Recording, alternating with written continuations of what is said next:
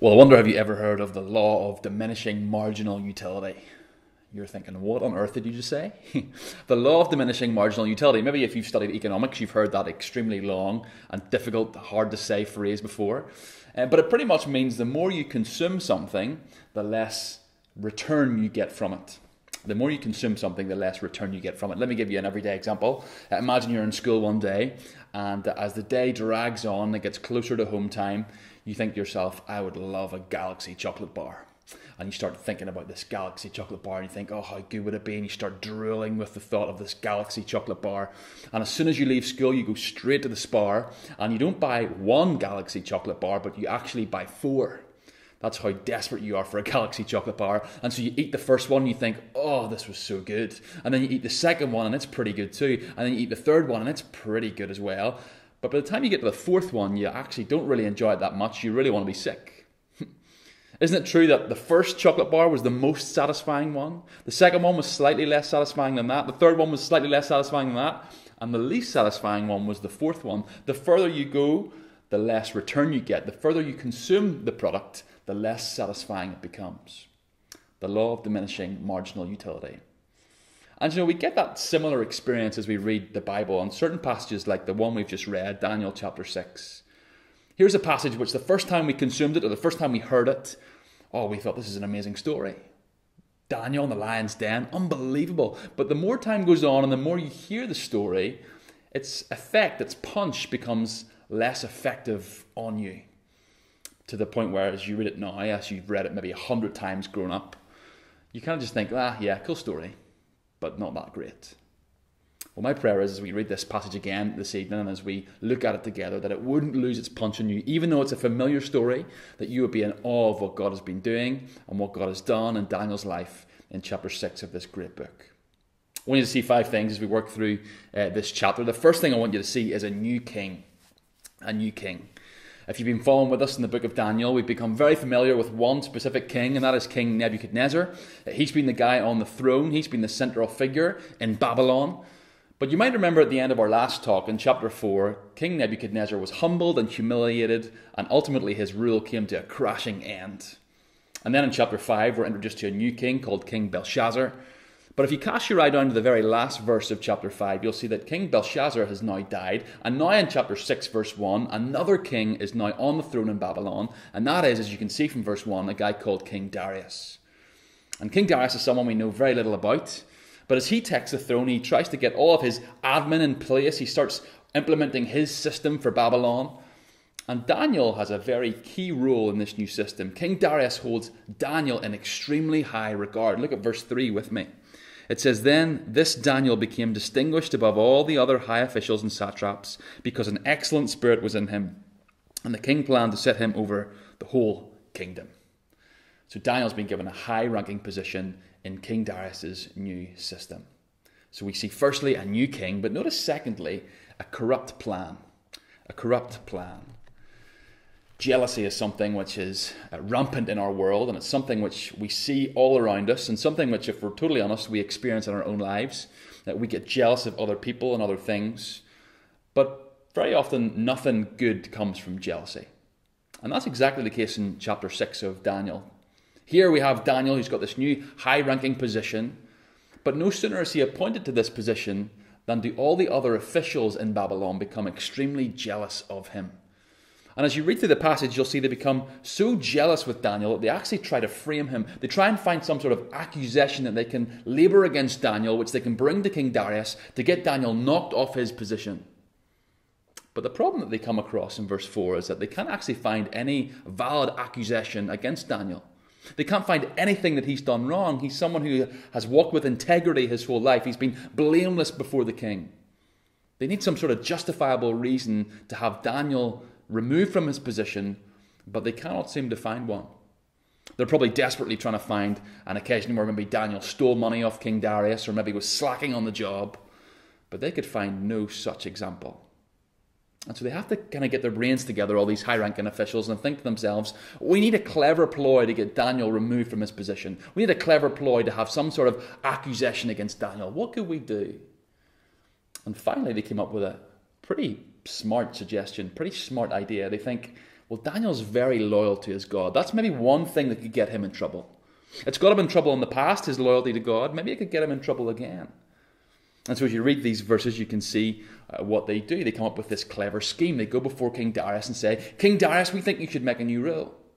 A new rule whereby everyone must pray and bow down to you and no one else. And anyone who does pray or bow down to any other god apart from you, King Darius, that person should be fed to the lions. And King Darius, no doubt, thought this is a great idea. I mean, who doesn't want to be worshipped? And so you can see in verse 9 that King Darius signs this injunction. Now it's legally binding in Babylon. If you pray to any other god, you will be fed to the lions. So firstly, a new king. Secondly, a corrupt plan. Thirdly, then, notice a faithful servant. Faithful servant. I wonder what it takes for you to shy away from expressing your faith. What does it take for you to shy away from expressing your faith? Maybe it's when you're in the sports changing room and the dirty jokes are flying around and you kind of think, I could express my faith, but I'm just going to blend into the crowd. Or maybe it's on a Monday morning when you're sitting in the classroom and everyone's talking about all the stuff they got up to over the weekend. And you think, I could speak up and tell them what I did over the weekend, go to church, but that would make me look a bit weird. And so you shy away from expressing your faith. Or maybe it's whenever there's particular ethical discussions happening amongst your peers and maybe they talk about things like abortion and same-sex marriage and you know to express a biblical worldview would have you seen as a bigot. And so you kind of think to yourself, I'll just blend in. I'll shy away from the crowd and expressing my faith. Sometimes it doesn't take much for us to shy away from expressing our faith, if we're totally honest. But for Daniel, even the most severe punishment could not stop him from expressing his faith. For Daniel, the risk isn't just that he looks a bit weird or he receives a few awkward stares or that he's told something that he doesn't want to hear. No, the risk for Daniel is that he's going to be fed to the lions. Yet even that cannot stop Daniel from expressing his faith. Look how he responds to the imminent threat on his life. Verse 10, it says this, When Daniel knew that this document had been signed, he went to the house where he had windows in his upper chamber open toward Jerusalem. He got down on his knees 3 times a day and prayed and gave thanks before his God, as he had done previously. See, Daniel just continues his regular pattern of faithfulness. He had regularly went up to his room and prayed 3 times a day by the window. And so Daniel says, no external threat is going to stop me from continuing this daily pattern of walking faithfully before my God. And so Daniel just continues this pattern which he had been doing previously. No threat could stop him from living out his faith and expressing it towards others. And of course, these other high officials were probably rubbing their hands thinking, our plan has worked. There's Daniel and he's praying to God. He's broken the rules of this new treaty that we've made. And so they straight away go to King Darius. King Darius, remember that document you'd signed? How anyone who prayed to any other god should be fed to the lions. Well, that Daniel one, he's broken the rules. And King Darius is now in a pretty difficult situation. Why? Well, look at verse 14 and 15 with me. It says this, Then the king, when he heard these words, was much distressed and set his mind to deliver Daniel, and he laboured till the sun went down to rescue him. Then these men came by agreement to the king and said to the king, Know, O king, that it is a law of the Medes and Persians that no injunction or ordinance that the king establishes can be changed. King Darius is in a really difficult position. He's caught in 2 minds. On the one hand, he really likes Daniel. He knows that he's got an excellent spirit in him. He maybe even counts him kind of as a friend. And so he doesn't want Daniel to be punished. But on the other hand, King Darius knows that he signed this injunction. It's legally binding. There's no way of escaping that. And so what does King Darius do? He really likes Daniel, but if he's to be upright and fulfill the law which he set in motion, Daniel must be fed to the lions. So we see a new king, a corrupt plan, a faithful servant. Notice fourthly, a great escape. A great escape. King Darius is in a really difficult position, but we get many hints throughout the passage that King Darius really liked Daniel and really didn't want to have to go through with this ordeal of feeding Daniel to the lion's den. But unfortunately, King Darius decides, I must uphold my word, I must feed Daniel to the lions, and so that's what he reluctantly does. But as you look through the passage, you can see the many examples and the many hints as to how much King Darius did not want to do that. You can see in verse 16, he prays and says to Daniel, May your Lord deliver you from this. I know your Lord has delivered you from things like this in the past. May he deliver you again. You can see in verse 17 when Darius seals the lion's den with a stone, he does so with a signet, and he prays that Daniel would be saved and rescued. You can see in verse 18 that night after feeding Daniel to the lion's den, Darius could not sleep. Verse 19, you can see when he finally did get to sleep, as soon as he woke up the next morning, the first thing he did was to go straight to the lion's den to see what had become of Daniel. And in verse 20, as he checks the lion's den, he pleads that Daniel might be rescued. And so what comes of Daniel? Fed to the lion's den for his faithfulness to the one true God. It's a picture of hopelessness, isn't it? You think as you read the story at this point, the great Daniel has died. But that's when we see the massive twist in the story. As Daniel is in this lion's den, and as Darius comes to peek in the next morning after Daniel has been in there probably 8 to 12 hours with hungry lions, look what happens. Verse 21. It says, Then Daniel said to the king, O king, live forever. My God sent his angel and shut the lions' mouths, and they have not harmed me, because I was found blameless before him and also before you, O king. I have done no harm. Then the king was exceedingly glad and commanded that Daniel be taken up out of the den. So Daniel was taken up out of the den, and no kind of harm was found on him, because he had trusted in God. It's astonishing, isn't it? Daniel had spent 8 to 12 hours with the lions, yet God had miraculously shut their mouths so that Daniel walked away completely unharmed. Yet another example of God doing the unthinkable. God intervening into human history and doing something that only he could do to once again show his faithfulness to his people. In this case, Daniel. And so we saw a new king, a corrupt plan, a faithful servant, a great escape. But notice fifthly and finally, a new decree. A new decree. King Darius is obviously delighted that Daniel has been freed, and he discovered that this was really a ploy made against him by these other high-ranking officials. And so he actually demanded that all those high-ranking officials who framed Daniel, they themselves be fed to the lions. And this time, without God's intervention, the lions eat them up and destroy them. This leads to a great song of praise from King Darius. You can read of that in verses 26 and 27. But as this chapter closes, it's another amazing chapter, isn't it? But the question we always ask, and we should ask, is this: what on earth does this passage mean for me? What does this mean for me? And there are many themes which we've seen the whole way through Daniel, which are also true of this passage, aren't they? Themes like God's sovereignty. God is really in control of all things. We see that once again here. The theme, which is our theme for the week, of God's faithfulness. God is undoubtedly faithful to his people. Yet again, chapter 6 has proven that to be immeasurably true. But the big theme of chapter 6 really is this: God's ability to deliver his people. God's ability to deliver his people. That's a major theme in chapter 6 of Daniel. But the question is this: what does that actually mean for you and I? What does it mean that God is able to deliver us?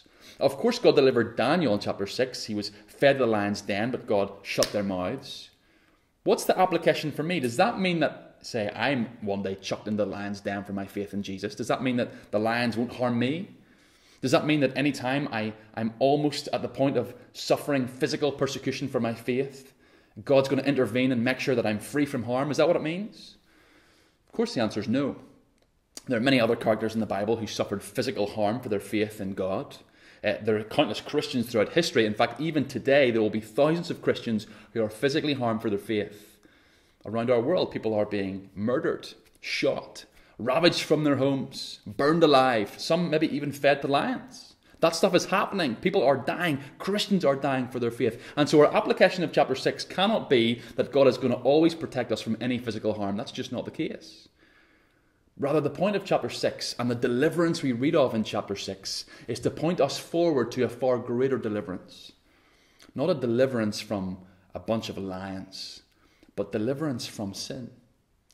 You see, chapter 6 of the book of Daniel, like many of the other examples we've seen so far, is pointing us forward and pointing us up to the greater story of the Bible, the story of God's plan to rescue his people. You see, this story echoes the story of Jesus, does it not? I'm sure as we read through this chapter, you've seen so many of the parallels of Jesus' story and Daniel's story. Because Daniel, yet again, is being cast as this preview or this foreshadow of the greater Daniel, the ultimate deliverer, Jesus Christ. You see, Jesus, like Daniel, walked blamelessly before his God. Jesus, like Daniel, had been given a position of great authority. Jesus, like Daniel, however, found that other high-ranking people were very jealous of him, and so Jesus, like Daniel, found himself the victim of a terrible ploy. And so Jesus, like Daniel, ultimately suffered under the hands of weak leadership. Not King Darius, but Pontius Pilate, who himself was legally bound to have Jesus put in the firing line, even though he did not deserve it. But Jesus, unlike Daniel, though they both faced up to this punishment, Jesus faced the full force of that punishment. As Jesus goes to the cross and faces the wrath of God and faces the punishment for sin that you and I deserve to pay. But why? So that we could be delivered. Not from famine, not from poverty, not from trials, not from physical harm, but we could be delivered from the greatest problem that humans face, the problem of sin. You see, Jesus went to the cross so that he could be our substitute. Jesus went to the cross so that he could take our place, because all of us contribute to the problems of this world. All of us have a problem, a disease called sin. It expresses itself in many different ways. We see it globally all the time, in wars, in fights, in all these issues, in riots, in racism. But it doesn't just exist out there, it also exists in here. The same root problem exists in all of our hearts, and so we deserve eternal separation from God. We deserve eternal judgment from God. Yet God, in his great love for us, sent a deliverer in Jesus who willingly took the punishment for that sin on our behalf, so that when we put our trust in him to deliver us, like this in chapter 6 of Daniel, we can be spared from that judgment. And as we live on earth now, we will face difficulties and trials and maybe even physical persecution. But for eternity, we will be delivered from the presence of sin as we enter into the new heavens and the new earth and spend an eternity with God. Because God is a God of justice. All sin must be punished. And so everyone's sin is a big deal. Your sin's a big deal. A world's sin is a big deal. Every sin must be punished. But we've only really got two options. Option one is that we pay for our sins when we die, which is what we deserve to happen. But the other option is that we allow Jesus to pay for our sins at the cross. And so if you, like Daniel, put trust and faith in your God's ability to deliver you from your sins through his sending of his Son, the Lord Jesus, you can know and you can have full confidence that God will deliver you. Not from a life of difficulty and pain right now, but from an eternity of hell and separation from him forevermore.